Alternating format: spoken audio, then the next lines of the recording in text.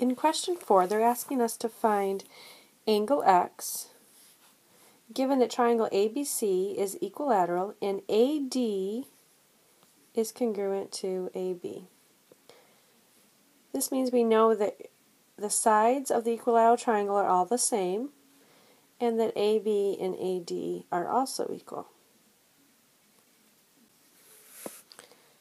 Since all the angles are equal in an equilateral triangle, we know that each one of them must be 60 degrees. So we have 60 degrees on each of the vertices of the equilateral triangle.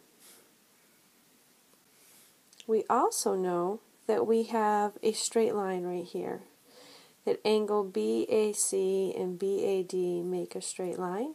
So the sum of their angles must equal 180. So that gives us 120 degrees here.